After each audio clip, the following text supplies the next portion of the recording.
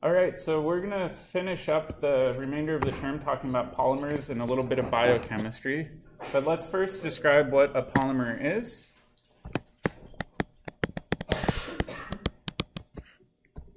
A polymer is something that is made up of many parts.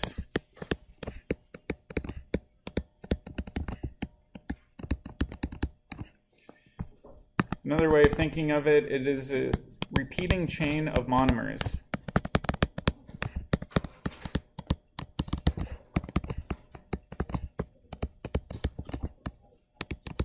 Commonly, polymers are referred to as plastics. So most of the plastics you see in your day-to-day life are polymers. However, there's a lot of polymers that are non-plastic materials. So a good example of that would be a protein is actually a long polymer that's kind of been balled up into a unique shape. So polymers are pretty important both in our day-to-day lives and in biology. But let's take a look at some of the simplest polymers first. And one simple one we can look at is with an alkene. What do you think the prefix is going to be for this alkene? It's 2 carbons long. What's the prefix for 2 carbons? F, exactly. So F is for 2 carbons. So people will call this ethene to indicate that it's 2 carbons. Or most people will just call this ethylene. Ethylene is usually the more common name for this monomer. This is derived primarily from natural gas. So when you do natural gas drilling, you collect a lot of hydrocarbons, one of which can be turned into ethylene pretty easily. This is going to be our monomer, meaning it's going to be our individual building block. Specifically, too, this has a double bond in it. And when we polymerize this or turn it into a long chain, what we're going to do is eliminate that double bond and turn it into a big single bond chain. So I'll show you an example of this. We'll do a big long chain of carbons. And then to indicate that this can go on forever, what we do is we bracket it. And then we put some sort of symbol down here, sometimes N, to indicate that this could be any number of units. In addition, all of the hydrogens that were on the monomer are still there.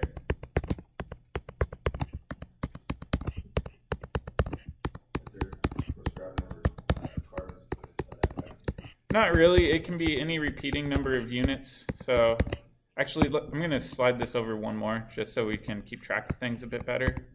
So for example, we could say this was 1 monomer unit, right? This in green was another monomer unit. And then in orange over here, we've got another monomer. So this would be 3 monomers that were all linked together. Does that make sense? The big difference with this is we went from having all double bonds between carbons to exclusively single bonds.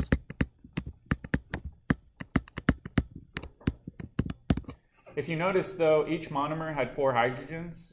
And in our polymer, we still had those 4 hydrogens coming off of each of the individual monomers. All we did was change the double bonds to single bonds, and we linked them all together. Yep? Is there ever going to be an instance where a group of monomers that form a polymer have double bonds? There are some, and we'll talk about that. Those are usually referred to as condensation polymers. This is referred to as an addition polymer. That's a good question. What do you think this polymer might be called if the monomer is ethylene? Anybody know? Polyethylene, exactly. So polyethylene just means you've got many ethylene units linked together into this long polymer chain. Does anybody know what polyethylene is used in? So I see a few water bottles floating around the room, like that smart water bottle there. That's actually made of polyethylene. Polyethylene is one of the most used plastics on our planet. We use a lot of polyethylene because it's cheap to make, it's durable, it's rugged, it can be recycled easily. It's actually fairly environmentally friendly as long as it's recycled. All right, so let's take a look at this in a bit more detail. If you look at these chains, they're not perfectly straight. They actually kind of zigzag a little bit. Why is that? Does anybody know? Think about the geometry for each of these carbon atoms. What's the geometry? Tetrahedral, right? It's got 4 different atoms attached to it. And because of that, we'd never get these perfect straight chains. They actually zigzag slightly due to that tetrahedral geometry for every single carbon. The cool thing with polymers is theoretically this can go on forever.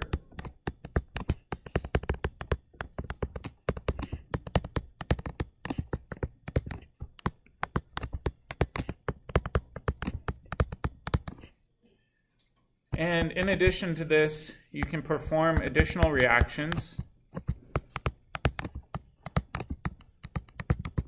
to allow for branching.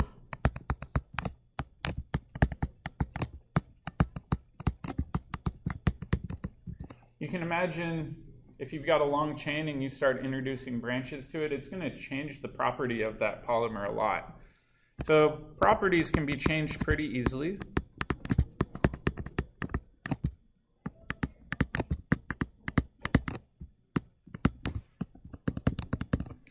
Specifically, they can change by 2 main things. One is the length or mass of the polymer.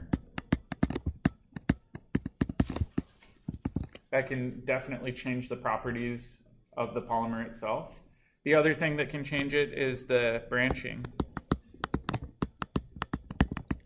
If you have very little branching, the plastics tend to be very brittle and rigid. If you have a lot of branching, they tend to be softer and more flexible. So they can really change the property of these plastics. So I did want to show you 2 of the most common plastics that we see in our day-to-day life, and then we'll take a look at some different ones in a minute.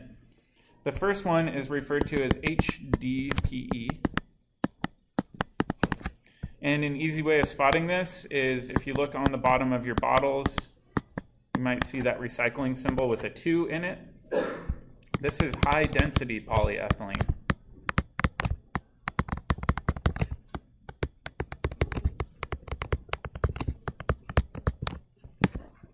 And you can tell by the name that it's got to have a high density. In order for it to have high density, it means it can't have much branching. So it has little branching.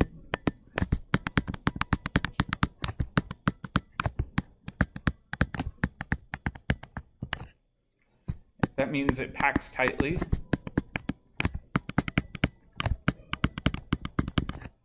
And that results in it being rigid. And like I said, this is found in water bottles. You typically don't want a water bottle that's too soft or else it won't hold its shape. It won't be as durable. So water bottles are a common example. Plastic bags are another common example. So if you go to the Safeway down the street, for example, and get a plastic bag, that's normally made of high-density polyethylene.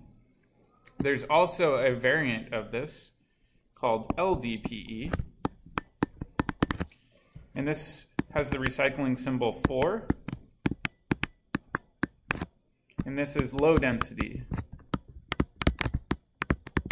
polyethylene.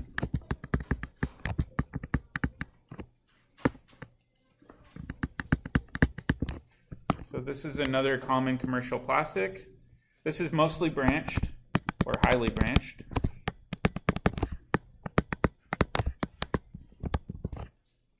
That means that it loosely packs.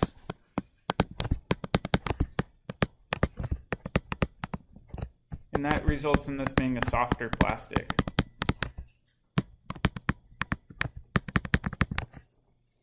A good example of this would be something like a bike water bottle.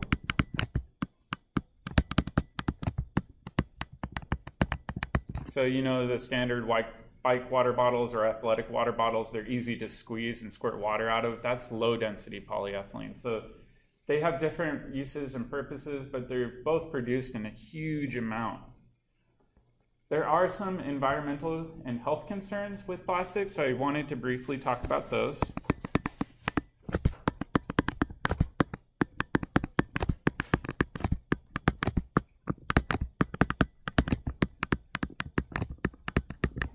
And a lot of these have actually been talked about in the media and in our local community a fair amount.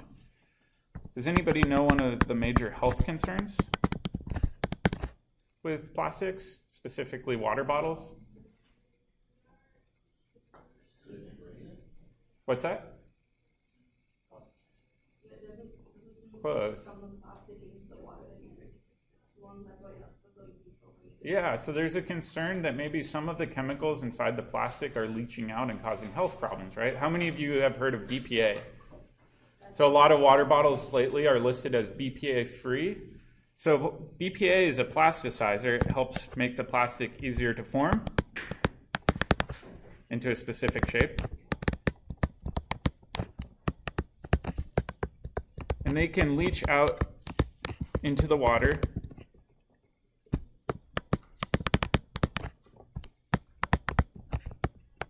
and disrupt normal hormone production. Oh.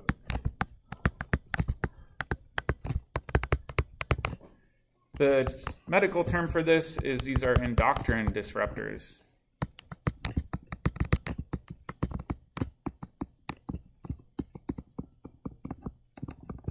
So there is a fairly reasonable concern that this will have lasting problems, especially for young kids. That's why more and more water bottles are being made of stainless steel or just BPA-free plastic to avoid any potential problems with this. Most medical studies say that in order for this to have any sort of immediate health impact, you have to have a lot of BPA in your system. Most consumers aren't being exposed to enough for it to cause any health problems, but still, most health professionals say it's better to stay away from it if possible. Yep. I have a question that's not really about plastic, but about aluminum cans. Mm-hmm. I've heard that people shouldn't be using aluminum deodorants because it could seep into your system, but we drink out of aluminum cans. So it depends, right? Because a metal like aluminum is different than a cation, which might be found in a household product. So aluminum is very safe as a metal. There is some concerns with aluminum as a cation in consumer products, but there isn't really enough evidence to show that it's harmful. It's more just people are a little wary of it. Yeah. Where's plant-based plastic? A plant-based plastic? That's a good question. So that kind of leads into the next one, which is talking about environmental problems. Nice segue. What's the big environmental problem with plastics? This has been all over the news lately. Anybody hear about the whale they found in Europe? Oh, yeah. Yeah, I think it had 70 pounds of plastic in its stomach and it ended up dying. The main problem with plastics is they do not decompose.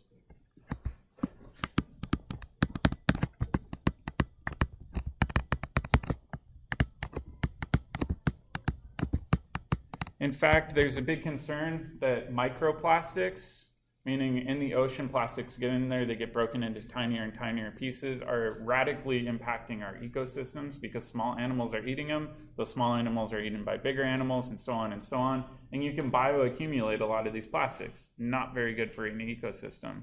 So that's one big concern. The benefit of plant-based plastics is that they do decompose. So if you've ever been to maybe some of the catering events on campus, they might have these plastic forks that don't feel like normal plastic. They feel a little softer. Those are made from starches from potatoes and corn, and they can actually polymerize those into biodegradable plastics. One thing a lot of people don't know about those plant-based plastics is you can't just put them in your backyard and expect them to decompose. They actually need to be recycled still in a commercial facility. It's just a lot easier to decompose them. They don't persist in the environment for as long. Yep. But if you leave something like, or find a water bottle out in the yard or whatever, or someplace, if it's been out in the sun for a while, it starts to feel flimsy and like that. Is that what you're talking about? Not quite. So if you have a normal, let's say high density polyethylene water bottle and it's been outside for a long time, it will get brittle. That has mostly to do with the fact that it's been exposed to UV from the sun, and that can break down some of the bonds. But that basically just results in the plastic breaking into smaller chunks, not disappearing altogether. So it's not necessarily a good thing to just leave plastic around. I was just saying. Yeah. Sometimes you go out there, like, you're cleaning up and you find, hey, my water bottle and it cracks in half. Yeah, it's a big problem, especially the microplastics. If you get a chance, I think it was Oceans too, or Blue Planet. Has anybody heard of Blue Planet? It's on this Discovery Channel. David Attenborough had a whole segment talking about the plastics problems. It's affecting our oceans really badly. Does anybody know the other big environmental problem with plastics besides just the garbage side? How do we make plastics? Oil and natural gas. So most monomers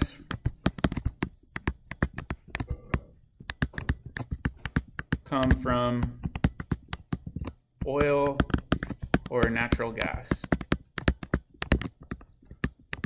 which isn't necessarily a bad thing, but we do have to be pretty careful with how we drill for oil and natural gas, because quite obviously, as we saw in the Gulf of Mexico, things can go wrong. So it's not the most environmentally friendly process. I couldn't help but laugh a few years ago. Does anybody remember this? This was out in Elliott Bay in Seattle. But it was one of the big oil rigs that they were actually going to take up to Alaska to drill for oil in Alaska. And the reason I was laughing was everybody's out here in these kayaks, and the kayaks are made of plastic. Plastic's made from oil, and then I just like kind of did a face palm and was like, oh my goodness. If you're going to go out there to protest, you should do it in like a wooden canoe. Otherwise, you're really not proving your point. But yeah, it's good to be aware that plastics do come from oil. A lot of people are really against oil drilling. My favorite quote from one of my old advisors was, I'm not against oil drilling, I just think it's silly to burn it. We need petroleum products for a lot of these consumer products, but burning it probably isn't the best use of resources. So that's just my personal soapboxing right there. All right, so I did want to show you a bunch of addition polymers. And they all follow the same trend. I'm just going to leave this up here. You're welcome to jot these down if you want. But like I said, with addition polymers, what you're doing is you're converting a CC double bond into a big long chain of CC single bonds. But all of the substituents coming off of your monomer still stay off that polymer, right? So the first one we looked at was a monomer of ethylene, where we had a double bond. And when we link this together, like I said before, you could have one unit of ethylene here in red, and then your second unit of ethylene there in green. And each of those units still has 4 hydrogens coming off of it, right? And so we're forming one long continuous chain, and we end up calling that polyethylene. If we look at the next one, the monomer is called propylene. Why is that?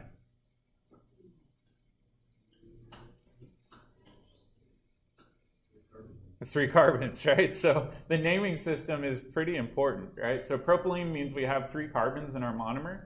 And in this case, if you look at it, right, just like with ethylene, got this monomer here. You see how we still have this CH3 unit coming off of it, and then the remaining 3 hydrogens. And then with our next monomer, after we link it over here, we still have that CH3 coming off, and then 3 remaining hydrogens. So you can continue this on theoretically forever. Polypropylene is commonly found in carpets and synthetic clothing. So if you have non-cotton clothing, chances are there's some polypropylene in there. Does anybody know why polypropylene is really good for hiking and backpacking and outdoor stuff compared to cotton? What's that? Waterproof gear. It can be waterproof under certain circumstances, but what happens with cotton when you get wet? It's heavy and you get really cold, right? So if you're backpacking and it's raining, cotton is like the worst thing you can possibly wear. Polypropylene and wool, on the other hand, can keep you warm when you're wet. So it's commonly found in outdoors clothing because of that. So you can see the similarity between ethylene and polypropylene. The only difference is we swapped out one of the hydrogens for a CH3 or a methyl group coming off of it. The next one also has some environmental concerns. This is called tetrafluoroethylene.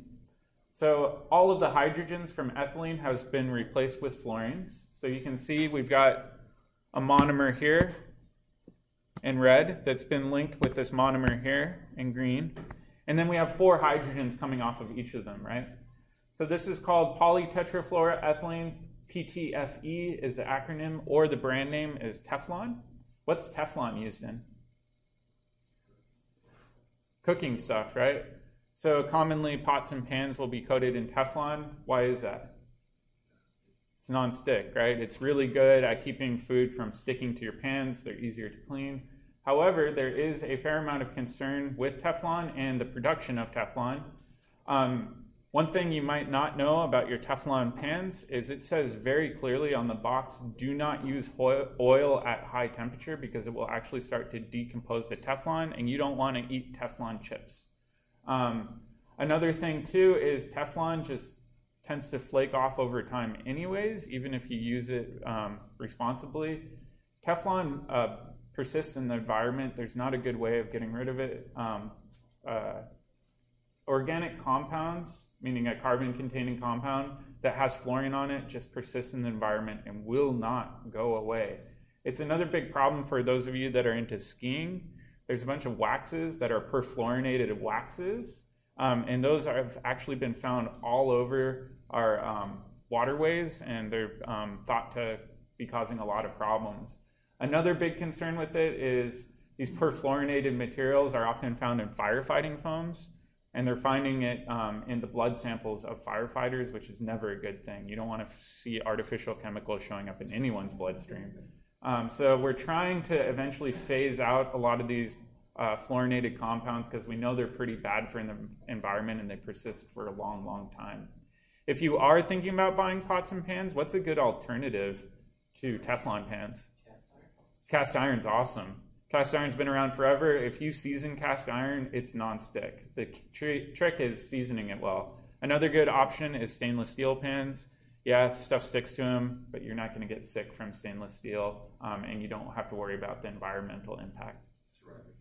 Ceramic's pretty good too. Ceramic's just not commonly used for stovetop because it can crack pretty easily. Yep. What about copper? I've seen copper. Copper is pretty good too. Copper is just usually a bit more expensive than stainless steel. So it kind of is, depending on your price range. Cast iron's dirt cheap. You can buy a cast iron pan for $20 and you could probably give it to your grandkids when you die. So it's a good way to go. All right, the next one is chloroethylene. So we've got a chlorine coming off one of the positions instead of a hydrogen. And if you look at this, you can see we've got a red monomer here. We've replaced one of the hydrogens with the chlorine. We've got a green monomer here, and we replaced one of the hydrogens with the chlorine. So this is often referred to as vinyl chloride monomers. When you polymerize this, you get polyvinyl chloride, which is PVC. What's that used in? Pipes. So most of the pipes in your home are probably made of PVC, especially your sewer pipes are often made of PVC. The good thing with this is it's really, really, really cheap. It's easy to install. Old houses or reasonably new houses have copper pipes in them, but the price of copper is really high. So people have been switching to PVC. All right, so that's one entire class of polymers. They're all addition polymers. The nice thing with these is they produce no waste. We have no byproducts from these reactions. So they're very efficient reactions. They produce a bulk amount of product using relatively cheap starting materials. I haven't heard anything about a triple bond being broken apart to make into polymers. Yeah, so your question was about triple bonds. People have tried to polymerize triple bonds. They tend to be very unstable. So it's more of this chemical oddity. Addition polymers, for the most part, are between things containing double bonds. Yeah, so addition polymers tend to follow into this class. There's a bunch more. These are just some of the more common ones that I like to talk about because you run into them around your home and around your community. Yep? How do you polymerize them? It's a good question. So it gets into radical chemistry, which we aren't even close to talking about, but you have to have a radical initiator. Often it's a peroxide, and it will basically start this uncontrollable reaction where things just link together, and then it stops when you run out of monomer, if that makes sense. Yeah. Is there another question? Yeah, we're going to talk about that next, actually. Man, this is great. So let's take a look at the other type of polymers. And again, I apologize. I was hoping to write these all out, but you're welcome to copy them down as needed.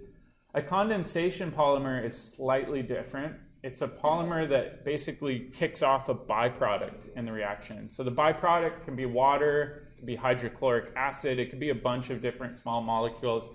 It just means you're condensing something out during the course of the reaction. So a common condensation polymer would be using this alcohol called ethylene glycol on the left. You see how we've got an alcohol off the both left and right hand side. And then we've got terephthalic acid. This has a carboxylic acid coming off of each end of an aromatic or a benzene ring. And when you do this, you're going to react that carboxylic acid with an alcohol, and you're actually going to kick off a water unit. So I've circled the water unit that's going to be kicked off in red. And so you can see when you do this, you actually form a new ester linkage. And this could theoretically repeat on forever and forever. The reason this is called polyester is because of that ester linkage. And what's polyester found in? Clothes, right? So polyester is commonly found in clothes. Does anybody know why polyester is really cool in clothes? Doesn't wrinkle, exactly. So if you are looking for no iron clothing, it's usually made of something like polyester or polypropylene because you don't need to iron them. In fact, if you do kind of get in a hurry and you're like, well, I'm going to iron it anyways, what's the problem with ironing polyester? You might melt it. So you have to be really careful ironing some of your clothes. So on your problem of the day, I gave you an example of an addition monomer and then a set of reagents to make a condensation polymer. It's following this same trend. So if you are kind of stuck, look at this polyethylene example, and you can pull it up in OneNote as well if you don't want to take the time to write all of this down. Does that make sense? Yep. Just wondering, so sometimes you find clothes that have like polyester and cotton. Yeah. What does that mean? Yeah, so that's a good question. Sometimes with clothing, you don't see pure polyester simply because it's kind of uncomfortable. It feels weird wearing a plastic. It doesn't feel good on your skin where cotton feels nice and soft. So more and more shirts are being made of these blends where they actually interweave the fibers of cotton and the polymer together. The nice thing with that is you get the properties of both, so non-iron and soft. So one of my favorite t-shirts are the Tri-Blend tees. They're super soft. I'm not trying to advertise for them at all. But I still have shirts from high school that are Tri-Blend tees, and I wear them every week. So they last forever. It's pretty cool. So polyester is pretty neat in terms of super durable clothing that you don't have to iron. It was very popular in the 70s. So those were the ones that were pure polyester. It went out of fashion for a while because that's what people associated it with. But now, like I said, it's coming back as these blends with cotton and other polymers as well. All right, I do have one more addition polymer that I think is really cool. Or sorry, condensation polymer. Or actually two more, I think. This one is with phosgene. And like I said, you're welcome to write down the structures or just look at them from OneNote. But with phosgene, this is actually a gas that was used in World War I. And you can react this with bisphenol A, that's the same BPA that's found in your plastic water bottles, right? And when you do this, you can make a big long polymer called polycarbonate. What's that found in? Yeah, protective glasses. Oftentimes, windows are coated in polycarbonate to make them shatterproof. So for example, a lot of the shatterproof windows in office buildings have that polycarbonate clothing just to make it safe in case you do have a window break. It's a pretty cool product, and it's produced on a massive scale industrially. What do you think the byproduct is for this reaction? I kind of gave you a hint. Hydrochloric acid, right? So when we look at what's not included in the big polymer chain, the two atoms that aren't there are hydrogen and chlorine. So the byproduct of this reaction is HCl. So you can kick that off when you're done. All right, the last one's for people who serve in the military or in the police force. What you can do is you can take this amine, it's a nitrogen-containing compound, and react it with what's called an acid halide. And you can end up linking these together through a bunch of amide bonds, right? So I've got the amide bond circled in green. The nice thing with amides is they are really, really, really, really strong, right? which is why our proteins are made of them. We don't want our proteins to fall apart super easily. We want them to stay together as long as possible. What's the byproduct here? HCl, just like before. The two atoms that weren't included in this is HCl. So this example would be Kevlar. It's a very strong polymer. It's used in bulletproof vests. The other cool application for Kevlar that I didn't know about till recently is in the International Space Station. They actually have the International Space Station wrapped in Kevlar. Does anybody know why? What's that? Aliens? Keep the aliens out? Any other reasons? Impacts, right? So if you're in the space station and a micrometeorite hits you going 20,000 miles an hour, that's never a good thing. So what they do is they wrap the space station in Kevlar to protect from small impacts. So it's a really cool plastic. It's important for bulletproof vests and for anything that might be hit by a projectile. Yep? How does it absorb the impact? It's kind of interesting. So there's a few of you, I'm sure, that have worn Kevlar before. And if you've ever seen somebody who's been shot wearing a Kevlar vest, it does not protect them in the way you'd think. You will still break your ribs and have a massive hemorrhage wound, meaning a big bloody spot on your skin. However, that's still a big improvement over a bullet wound, right? So Kevlar, essentially what it does is it absorbs that impact and displaces it over a large surface area. The kinetic energy from that bullet is still going into you, which means you do not want to be shot still. Usually in the military, in addition to Kevlar, what they'll do is put in a thin metal plate to help distribute that over an even larger surface area. And in fact, the military has been working on more advanced body armor that's actually non-Newtonian fluid. It's pretty dang cool. The way it works is a bulletproof vest is a liquid. So it's kind of like you're wearing this gel bulletproof vest. But when a bullet hits it, it immediately solidifies the entire thing. So it distributes it across your entire chest versus, a 3-inch diameter, which is not going to feel good. So pretty cool stuff. I do have a cool video. This blows me away. I'm not sure if it blows other people away, but this is a Kevlar test. I had no idea how strong Kevlar was, so we'll take a look at this.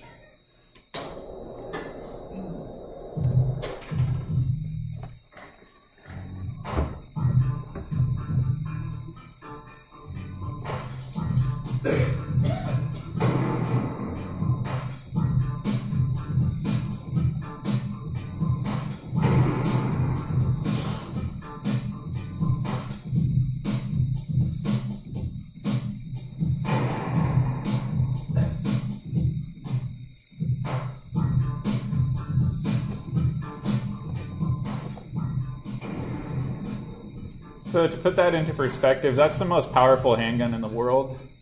It went through only 5 sheets of this polymer and wouldn't go through the 6th. So even with the most powerful handgun in the world, this will protect you. They also put this on the inside of vehicle doors, especially armored vehicles, because a bullet will clearly go through steel, but it won't go through the Kevlar, which is pretty crazy to think about, that it'll go through steel but not a plastic. Yep. That is a cool video, but they did get you just a little bit. They used a 357 Desert Eagle, which is a little... Oh, yeah, that's not the 50 caliber one. They But... converted over. That's a little cheating on their part. Yeah, it is a little bit weird to think about, but like it said at the end, most Kevlar vests have 16 sheets of Kevlar in it, which is plenty to withstand an impact from most bullets, with the exception of some armor-piercing ones. So that's where we're going to end today. To kind of reiterate, because I know we went through this really quick, addition polymers always go from a double bond to a single bond. You don't kick off any byproducts. Condensation polymers, you link 2 things together and then you kick off a small molecule. It's usually going to be some sort of acid or water. On an exam, it'll probably look a lot like the pod. I just want you to know how to link things together to form a polymer. I'm not going to ask you about names or anything like that.